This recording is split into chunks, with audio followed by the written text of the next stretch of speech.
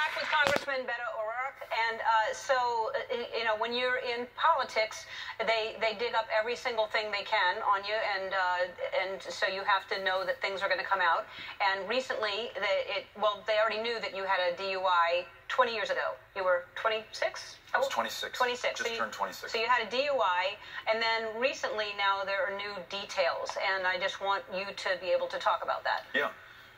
20 years ago, I drove drunk. A terrible mistake. There's no explanation or justifying that. Since then, gone on with friends to start a business, with Amy to raise a family, serving my community in the United States Congress. And in many ways, that mistake did not define me. I was able to go on and do these things.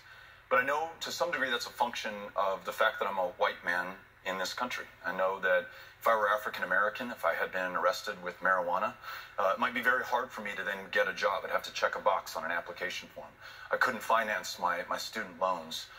That might very well narrow my choices and options in life, as it does for so many in a country that has the largest prison population on the face of the planet, one that is disproportionately brown and black. I want to make sure that everyone has a second chance. That's a lesson that I take from this, and something that I want to use as motivation to make things better for others who may have made mistakes in their lives. All right.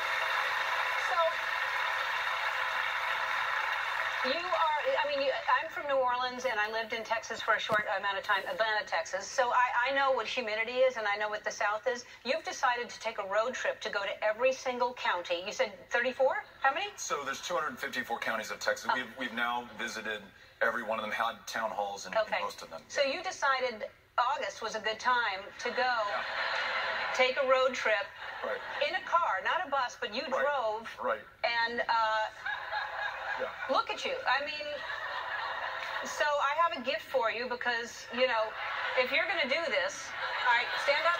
Okay.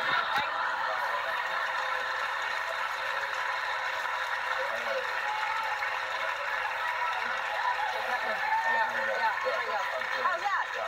All right, good. And then you've got your advertisement right there. It's fantastic. All right, everybody. Please remember to vote on November 6th. No matter who it's for, your vote does count. We'll be right back. Absolutely.